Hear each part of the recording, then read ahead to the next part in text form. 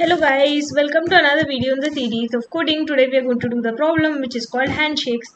So you have n persons sitting on a round table. Any person can do a handshake with any other person.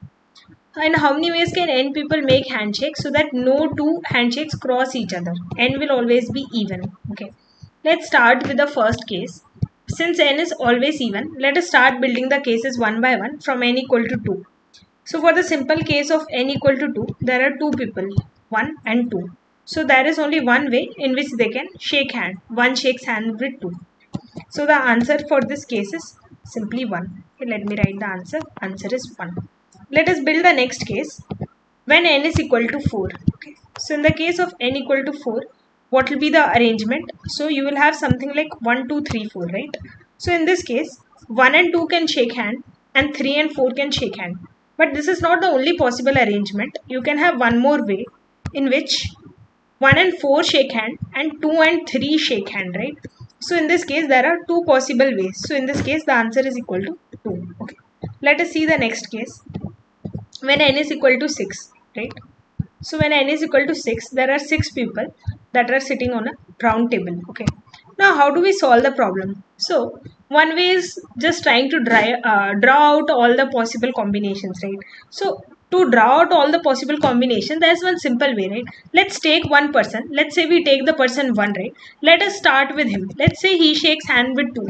So one case is fixed, right? If he shakes hand with 2, this case is fixed. So all the remaining people have to shake hand among each other, right? How many ways can they shake hand? See, we have 4 people, right? And for 4 people, we already know the answer. For n equal to 4, these are the 4 people, right? These are the 4 people. For n equal to 4, they can shake hand in 2 ways, okay? Let's draw it out. See, in the case for n equal to 6, if we fix 1 and 2, let me write it out again. 1, 2, 3, 4, 5, 6. So let's say I fix 1 and 2, right? This is my pivot. In this case, 3, 4 can shake hand and 5, 6 can shake hand. Otherwise, 3, 6 can shake hand and 4, 5 can shake hand, right? If this is the pivot, there are two ways, right? Okay. Now let's see the next case. So let's see the next case. 1, 2, 3, 4, 5, 6. So what we did in the first case, we made 1 and 2 as the pivot. Okay. Now let's try making 1 and 3 as the pivot. And let's try drawing out the remaining combinations.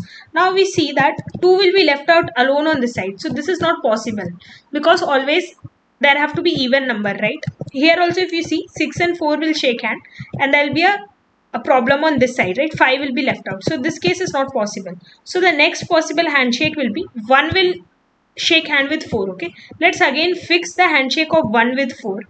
And let me try out the remaining possible combinations. So what I'm doing, I'm fixing 1 and 4, right? If I'm fixing 1 and 4, what is happening? In this case, see, there is only one way. 5 will shake hand with 6 and 2 will be forced to shake hand with 3. There is no other way, right? There is no other possibility. Because if we try some other case like 6, 3, this will be a crossing over. So in this case, we have the answer on this side for 2 people and we have the answer on this side for 2 people. Okay. So there is only one possibility. Now let's try the next pivot. So we have 1, 2, 3, 4, 5, 6. Okay. What are the cases we saw? 1 and 2 as the pivot. 1 and 3 was not possible. We saw 1 and 4 as the pivot already. 1 and 5 is not possible. Again because 6 will be left out. So the last pivot is 1 and 6. Okay. So in this case, if 1 and 6 shake hands and we fix this position, remaining 4 people have to shake hand among themselves, right? So what are the ways in which remaining 4 people can shake hand?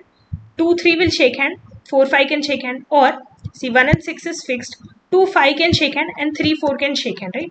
So these are all the cases possible for n equal to 6. Okay. So if 1, 2 is the pivot, let's see this case. If 1, 2 is the pivot, right? In this case, there are two possibilities. If 1, 4 is the pivot, there is one possibility. If 1, 6 is the pivot, right? If 1, 6 is the pivot, then there are again two possible cases. So if we add up all the cases, right? 2 plus 1 plus 2. So there will be overall 5 cases, right? For n equal to 6, totally these all 5 cases are possible. Okay. So for n equal to 6, the number of cases possible is 5. So let me write it down here. So the answer in this case is 5. Okay. Now let us see the case for n equal to 8. So for n equal to 8, 1, 2, 3, 4, 5, 6, 7, 8. Let's again start with the same approach. So in the first case, we have 1 and 2 as the pivot. Okay, let's say these people shake hand. So these 6 people will be forced to shake hand with each other. Now instead of drawing the combinations again and checking this combination is a valid one, for example, this combination is a valid one and so on, we already know when 6 people shake hand, what is the answer? When 6 people shake hand, the answer is 5, right? These are all the combinations. We just drew all the 5 combinations, right? So when 6 people shake hand, the answer is 5. So in this case, the answer is simply 5, okay? But there can be other cases also, right? What can be the other cases? Let's draw it out. So 1, 2, 3, 4, 5, 6, 7, 8. Let us say 1 and 3 try to shake hand. 2 will be left out. This case is not possible. So let us make 1 and 4 as the pivot. In this case, what will be the answer? See, on this side you have 4 people. On this side you have 2 people, right? So if you know the answer for 2 and if you know the answer for 4, you can build the answer, right? The number of ways will just be multiply both the ways. So let's say we know the answer for 2 and we just multiply that with the answer for 4. Okay, so what is the answer for 2? We already know that if 2 people shake hand, the answer is 1. If 4 people shake hand, there are 2 ways, right? So we already have seen the 2 ways and we already know for 2 the answer is 1. Okay, so now let us build. So the answer will simply be 1 into 2. There will be 2 ways. Okay, what are the 2 ways? See, let's see the 2 ways. So one way is simply this, right? One way is this. This is one of the possible way. What is the other way? 2, 3 and then 8, 5 and 6, 7. This is the other way, right? So there are totally 2 ways. And how did we get this 2 way? So we know that on the right side there are 4 people. On the left side there are 2 people. So if we just multiply the answer for them, right? We know the answer. So the answer is simply 2 into 1, which is 2. Okay, for this particular case. Now there can be other cases also. So for n equal to 8, what is the next case? 1, 2, 3, 4, 5, 6, 7, 8. So let's make, see, we have already seen the case for 1 and 2. We know 1 and 3 is not possible. We have already seen the case for 1, 4. We know 1, 5 is not possible because there will be odd number.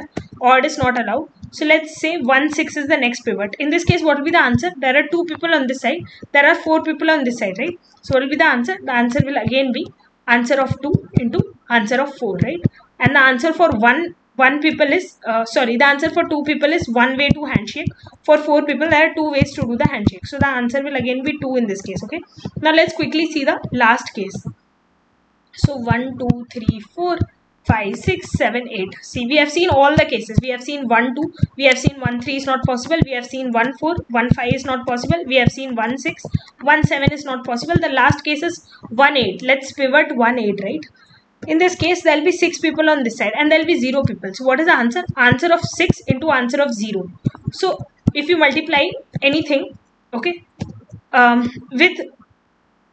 okay, now what will be answer of 0? Let's think. So if you multiply this, if you make answer of 0 as 0, it will be wrong because then you will get 0 ways. But it's wrong, right? Because the answer should be answer of 6 into answer of 0. So answer of 0, you can make it as 1. 1 is the base case, right? So that you just have answer of 6. So the number of ways in which 6 people can do the handshake is 5. We have already seen previously. So the answer will become 5 in this case. So the base case for answer of 0 is 1. Okay, just for making the base case. So what are the total number of ways? Now for n equal to 8, right? What are the total ways? So 5 plus 2 plus 2 plus 5, right? So one time you make 1, 2 as the pivot. Next time you make 1, 4 as the pivot. Next time you make 1, 6 as the pivot. Next time you make 1, 8 as the pivot. So add all the answers. So 5 plus 2 is 7. 7 plus 2 is 9. 9 plus 5 is 14. So the answer in this case is 14. Okay. Now how do we build the solution? Okay. Let us see carefully what we are doing for n equal to 8 once again. Okay. To build the answer. See, to build the answer for n equal to 8, what all do we need? Let me write it again here. So when we are building the answer for n equal to 8, first time what are we doing? We are taking answer of 0 on the on this side, right? On the left side. And on the right side, we are taking answer of 6. Okay. Plus, next time what are we taking? We are taking answer of 2 into answer of 4, right? So next time we are taking answer of 2 into answer of 4. Okay. Plus, next time what are we doing? Next time also we are taking answer of 4 into answer of 2. Okay, so that's what we are doing. So this is the next case, answer of 4 into answer of 2 plus answer of 4 into answer of 2. And what is the last case that we are taking? Last case that we are taking is answer of 6 into answer of 0. Okay, So answer of 6 into answer of 0. So this is the simple logic. If you already know the answer for 0, answer for 2, answer for 4, answer for 6, you can build the answer for 8, right? So for building the answer for 8, you need to know these values. So it's a dynamic programming problem. Okay, so if you already save these values which you calculate, then you can calculate the answer for 8. So let us try to code this now. See, so it's a dynamic programming problem. So we'll take a dp vector which will keep on storing the answer. So let me make it size equal to n plus 1 because we need to give the base case for 0. So the base case for dp of 0 is 1. We have already discussed. Okay, now let's try to build the answer. Okay, so once we are building the answer, we will build the answer from, okay, from see, for calculating the answer for n equal to 8, you need all these answers 0, 2, 4, 6, right?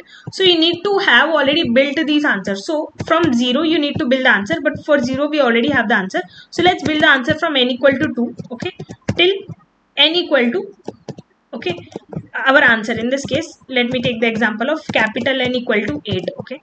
So we are building the answer for 8. We need to start from 0 and build the answer up to 8, okay. So we need to have these values. So every time I'm incrementing by 2. Now how do I build the answer for this? See, what are we doing? We are taking a variable. Let me take a variable I that is going to start from 0, right? That is starting from 0 and it is going to 2, 4, 6, okay. So for the case of n equal to 8, this left side is going till n minus 2, right? This left side is going till n minus 2. N is equal to 8, 8 minus 2 is 6. So we need a variable I that will range from 0 and it will go till n minus 2, okay. So what are we doing?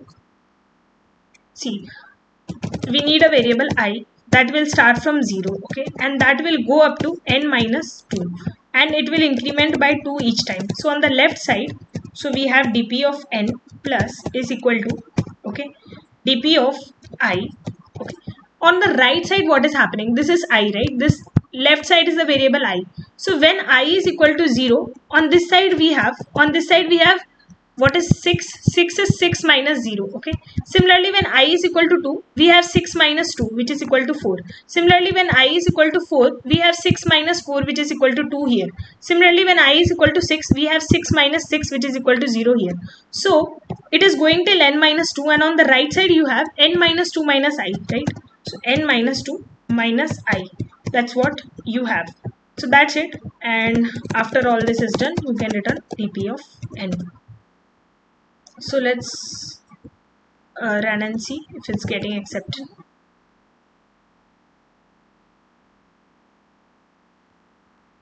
So it's passing all the test cases. That's it. Thank you for being patient and listen.